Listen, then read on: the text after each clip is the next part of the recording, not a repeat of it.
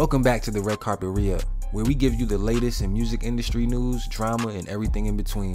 Today we got a wild one for you. So picture this: you're chilling at a mall, minding your business, and suddenly, bam, you run into Kevin Gates. Sounds cool, right? Well, not if you're YouTube prankster Wayon, who just found out the hard way that Kevin Gates does not play around. So let's dive into it. So here's how it all went down. Our boy Wayon was filming himself at the Westfield Topanga Mall in California, doing his usual prankster thing, and boom, he spots Kevin Gates out shopping with a lady friend.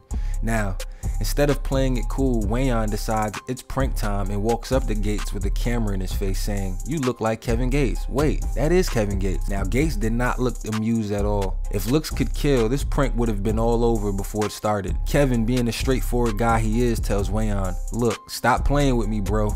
Get the fuck out the door." Basically, Kevin was giving major "don't mess with me" energy. But did Wayon stop? Oh no, it gets worse. Here's where things go completely off the rails. Wayon, clearly not reading the room or, you know, his own survival instincts, decides to push his luck. He actually asked Kevin Gates to say, and I quote, "Can you say dick in that pussy for me real quick?" Yeah, you heard that right. An X-rated request in the middle of a public mall. I mean, what was Wayon thinking? Kevin Gates, on the other hand, was done. He snaps and gives Wayon a quick smack to the back of the head before just casually walking away like nothing happened. And let me tell you, Wayon's reaction was priceless. He's all like, "Ah, Kevin Gates, what the heck, Kevin? That hurt." My bad. Wait, can you say dick in that pussy for me real quick? Ah, Kevin Gates, what the fuck, Kevin Gates? Come on, man. Oh, that hurt. What the heck, Kevin? I didn't appreciate that, Kevin. That hurt a lot. Kevin Gates just assaulted me. Damn, ouch. At this point, Wayon's realizing that maybe, just maybe, he made a huge mistake. But in classic YouTuber fashion, he turns it into content. Kevin Gates just assaulted me. But that's low-key a dub, because apparently getting smacked by Kevin Gates is now a badge of honor. But hey, Wayon's not the only prankster testing rappers' patience. Remember social media Gerard Huston? He's out here deliberately mistaking rappers for other celebrities just to see what happens. He tried it with Flavor Flav, calling him Boosie Badass, and Flav actually rolled with it. Flav's all like, "That's my guy, I'm his daddy. You want me to be yours too?"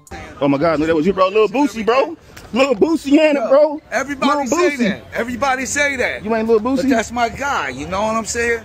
No, I am his daddy. You Little Boosie daddy? You want me to be yours too? You can't be my daddy. I could be your daddy, believe me. Bro, Little Boosie daddy, bro. Oh my I could be your God, daddy Little Boosie too. daddy, bro. Oh God, bro. I appreciate it. Little Boosie daddy, bro.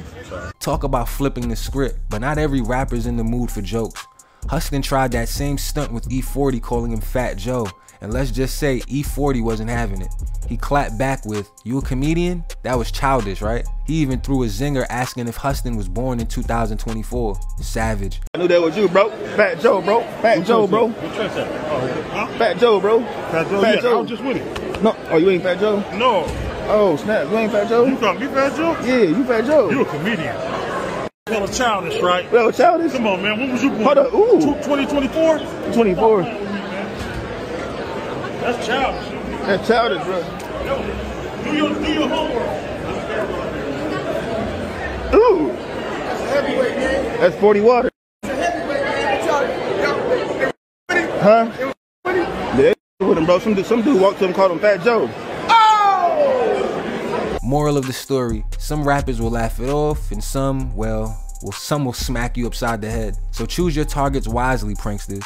So what did we learn today, folks? If you see Kevin Gates out and about, maybe just let the man shop in peace. And if you're a YouTube prankster, be ready to face the consequences, because not every rapper is down for your antics. Wayon's experience with Kevin Gates is definitely one for the books. What do you think? Did Kevin overreact, or was Wayon asking for it? Drop your thoughts in the comments below, and don't forget to like, share, and subscribe for more exclusive content from the Red Carpet Re-Up.